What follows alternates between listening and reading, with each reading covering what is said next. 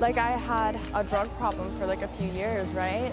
The people I was hanging out with were always people that were like getting into trouble and like drinking and doing drugs and stuff. And then when you get clean, it's like you can't hang out with those people anymore. So it was kind of hard for me because I had to like cut off everyone and like isolate myself, and I kind of had to do that to get clean.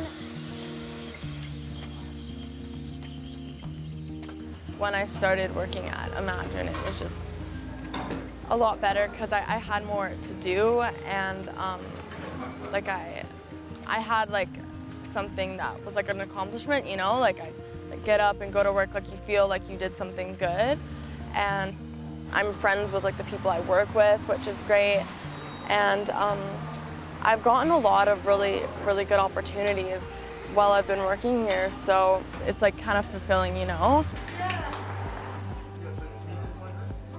The difference with where I work and most cafes is that it's a really supportive environment and like a learning environment, and we'll hire all kinds of people no matter what path they're going down or have been down or what's going on for them, you know, no matter if they have like disabilities or what race or sexual orientation or gender identity or are having issues with drugs and mental health or have had like issues with the law, or, you know, it's like a really judgment-free place. We're an experiential classroom, and we engage with the community, with law enforcement, with social services.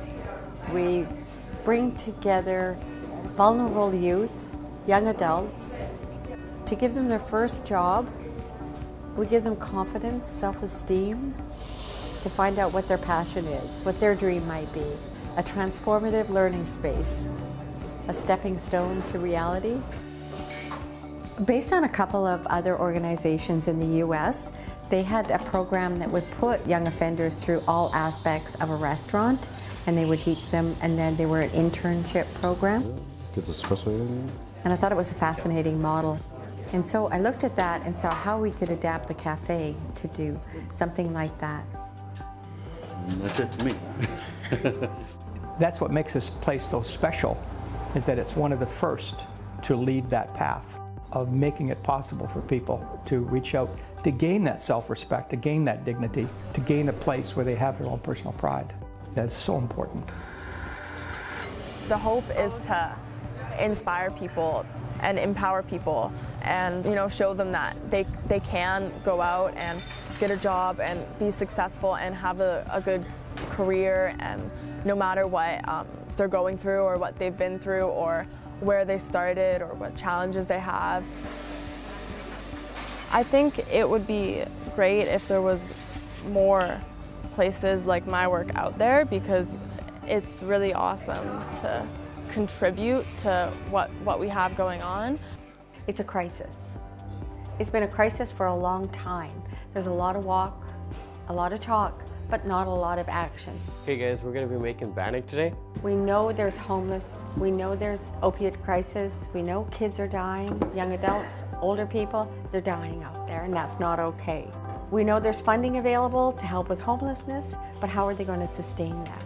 Funding comes and goes. We need a sustainable business or more sustainable businesses that know how to work with people of any age that have these issues and concerns. We can help them, employ them, and get them back into the mainstream society. But it's not going to happen unless we change our behavior and the way we do things as a group, community, business, the world. We see things differently through a different lens. Maybe that's a bit like life. When you actually remove all the things that have happened to us, we find a good, strong foundation, and we can rebuild from there. I've come a long way in the past year. Like I said, I'm almost a year clean, and I'm super proud about that, and I'm really happy with how I'm doing right now, and I'm excited for, you know, what's to come in the future. So yeah, I'm really proud of that.